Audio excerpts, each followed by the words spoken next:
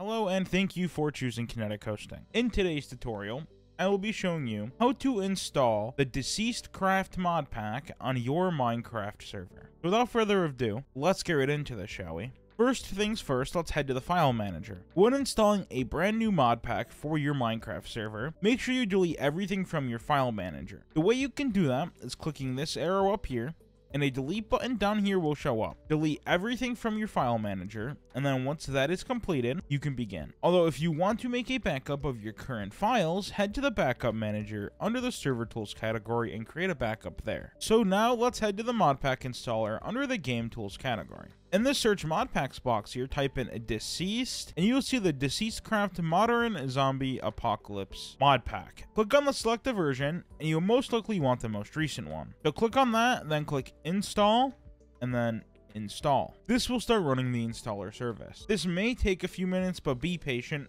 It's so everything can download to your server correctly. Now that the modpack is done installing, head to your console page, and then click on Start Server. From there, you will most likely get ULA pop-up to start your server correctly. As you can see right here, accept the Minecraft ULA, go ahead and click I accept. And then from there, your server should start up with the Deceased Craft mod pack.